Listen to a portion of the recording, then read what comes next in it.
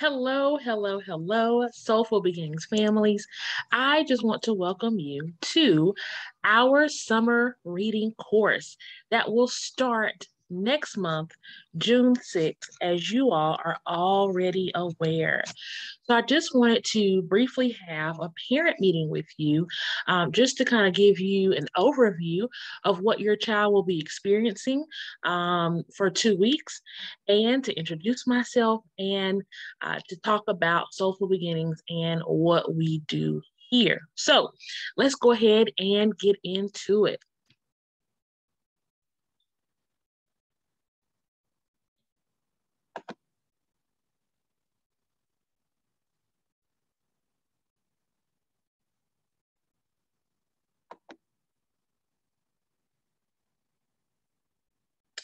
So I just wanted to say thank you so much for your interest in supporting your young scholar.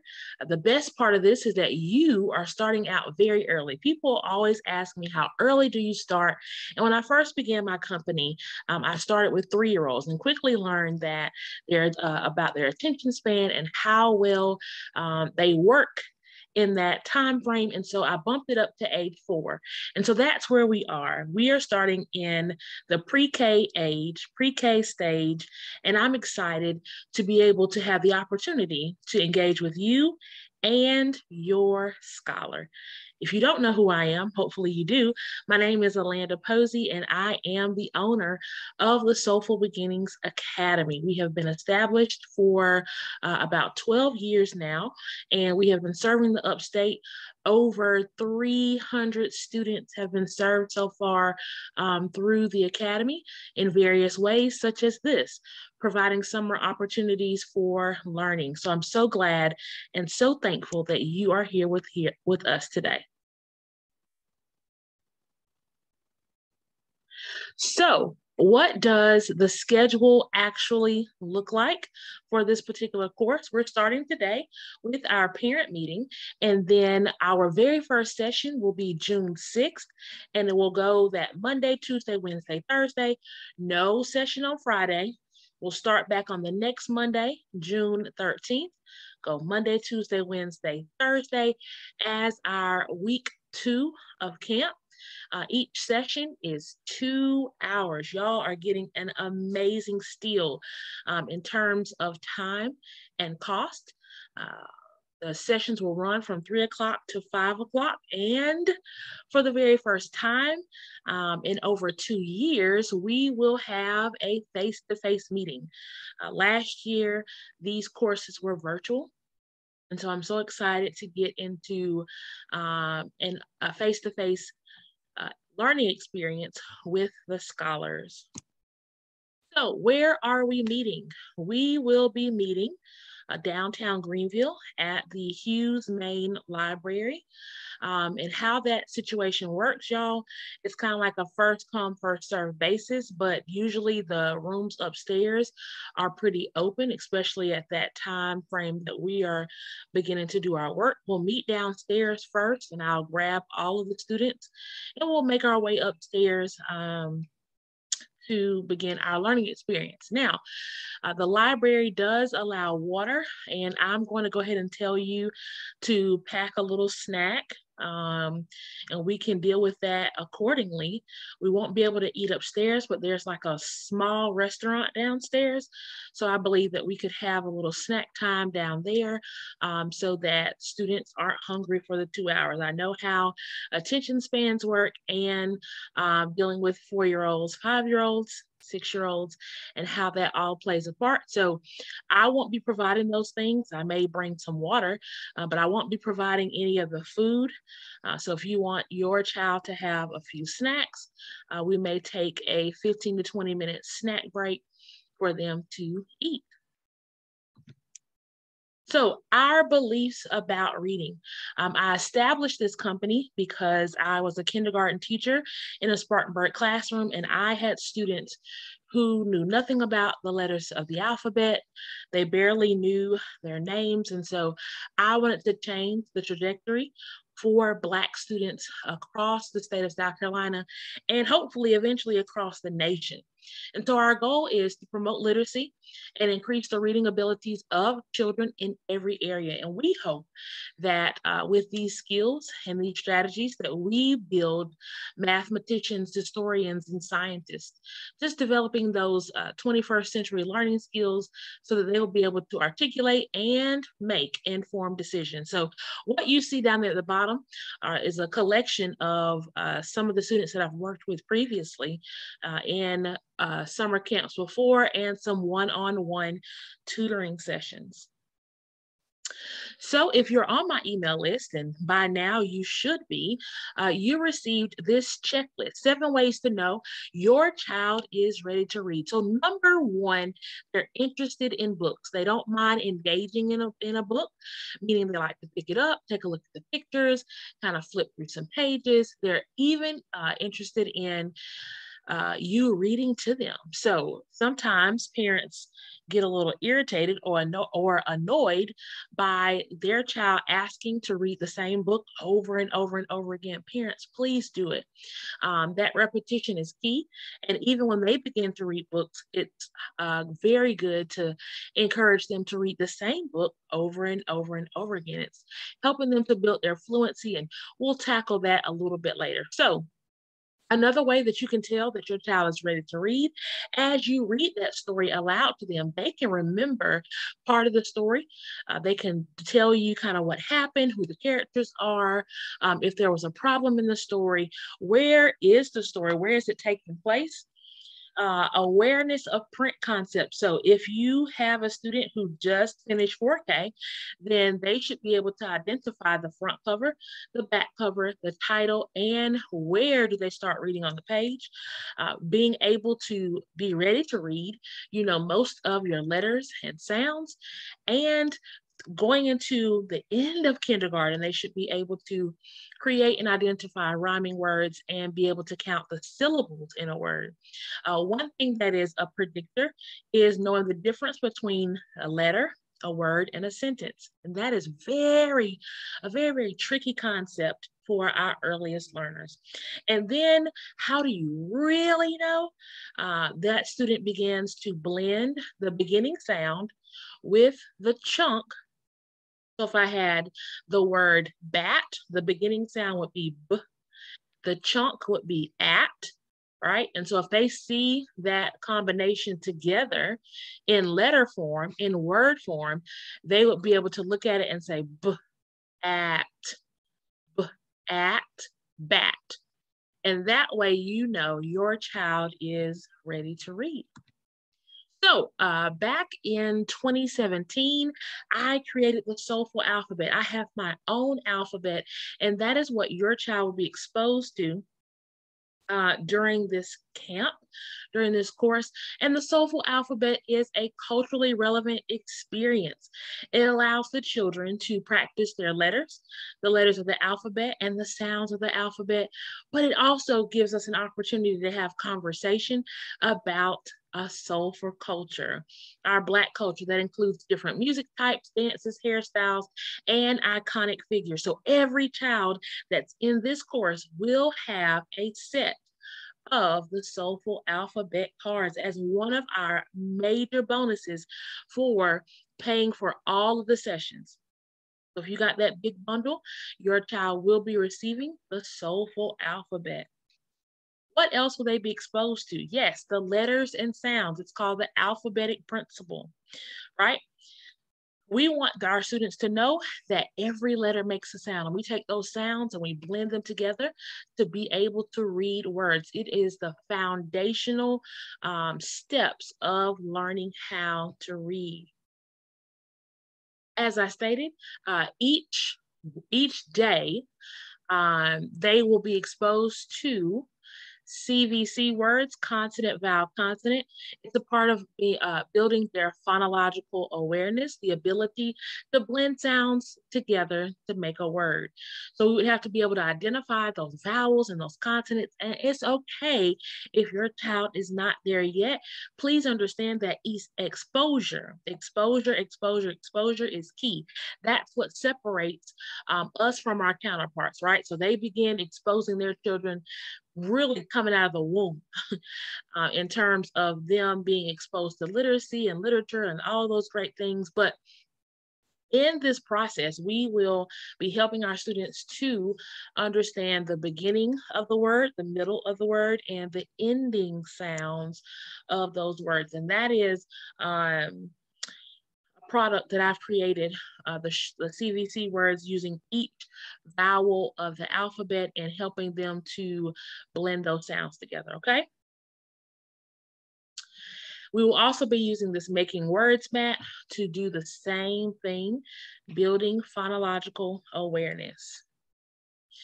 Now, rhyming words, they will be exposed to rhyming words. And really for us, this early on, it will be being able to hear the rhyme. Okay, so you can see this is one of the hardest skills for any pre-reader, to be able to hear it, identify it, and create it. Those are the 3 stages of learning rhyming words, and we will be in between stages 1 and stage 2. If I have somebody in the group that is able to create, that will definitely be an activity that we will be exposed to, but I don't expect them to be able to master that this early on.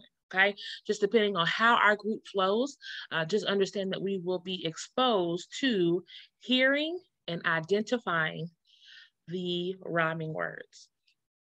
Now, here's another one, and this also depends on who is in the group, but a part of this could be long vowel words like bite and kite and light, right? And so if we took a word like kite and we took the E off of it, that is the type of word that they will be exposed to in this kit, right? And so we know that the E makes that vowel I say its name. And there are different patterns for long vowel words. We may get there, just depends on how the group flows. I just wanted to put that out there.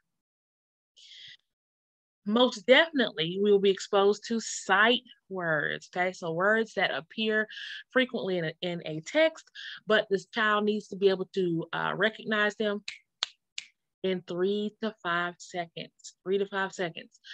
For this particular camp, we will have about 16 sight words that they will be exposed to, okay? 16 words. All right, and thinking about sentence formation, okay? As you see at the bottom, when we learn how to read, we must understand that we read from left to right and that sentences are made up of a group of words. So it's building that foundational piece, right?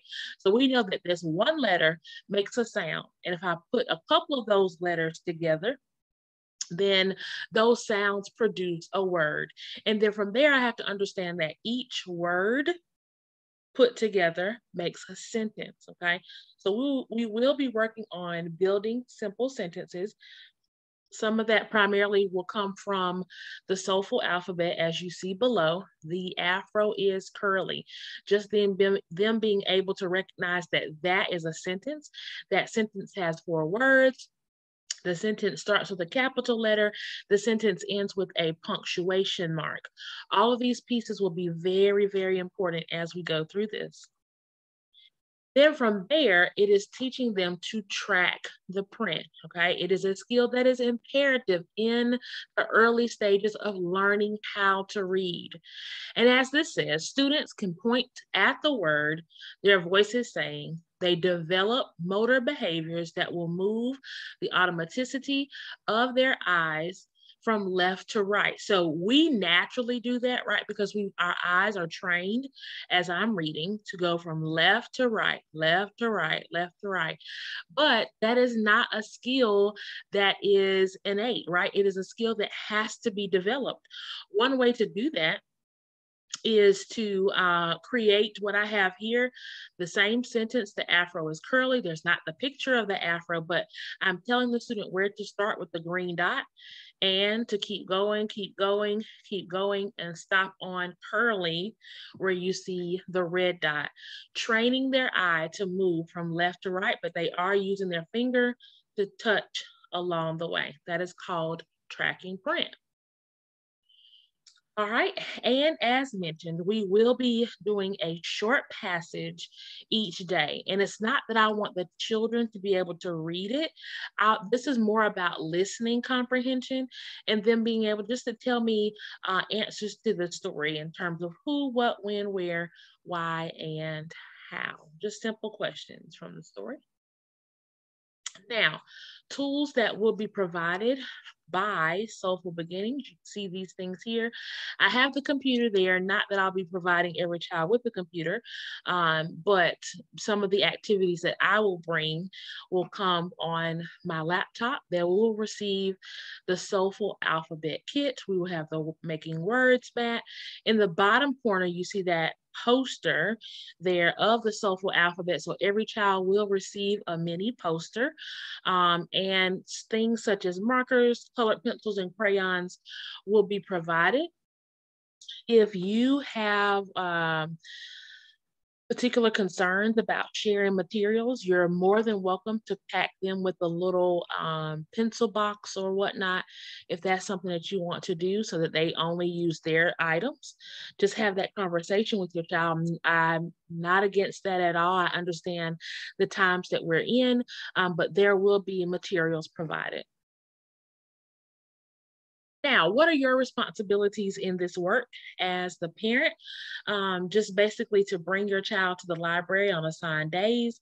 We will be developing a reading folder over time. So just bring that folder to each session, excuse me, and use the daily review to practice the skills at home. So letters and sounds, whatever words we're working on, whatever chunks, word families that we're working on. If there are sentences that I want them to be able to practice over and over, do those things at home each day if you can.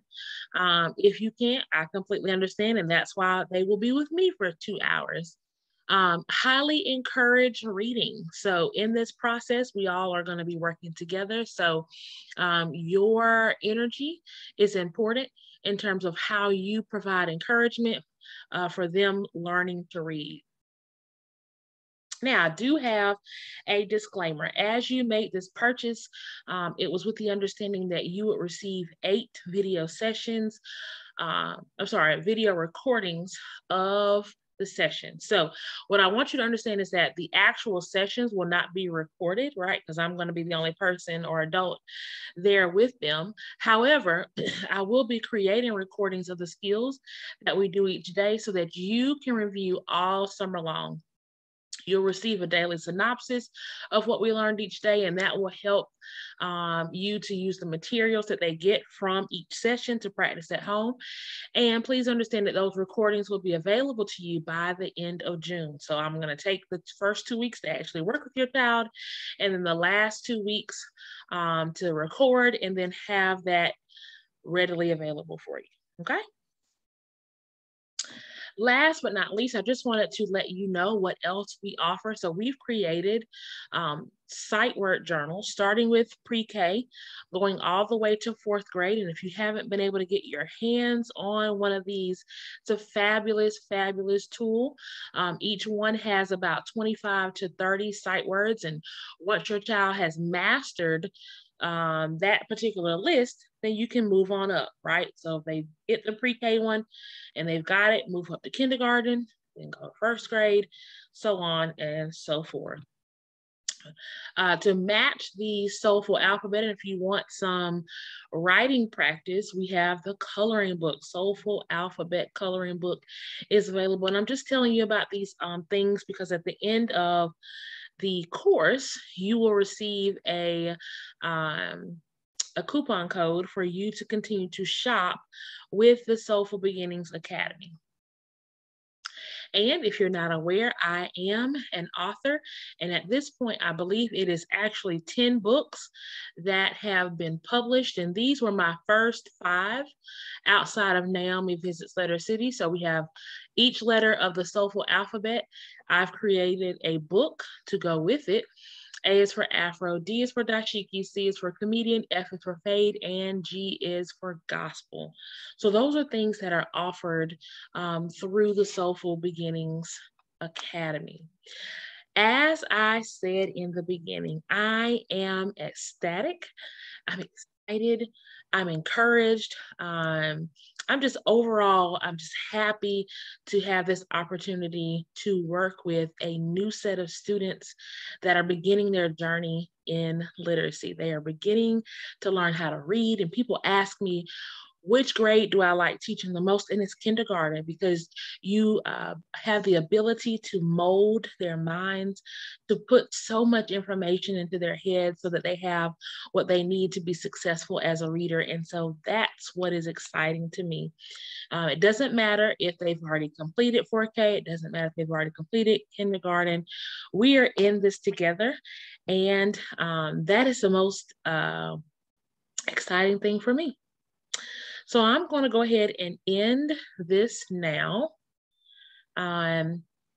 If you have any questions after you listen to this recording, please feel free to call me, 864-238-5679, or you can shoot me a message via email, soulfulbeginningsllc@gmail.com. It has been a pleasure having this conversation with you. And I look forward to talking with you all soon and meeting you in a few weeks. So until next time, soulfully, Alanda Posey.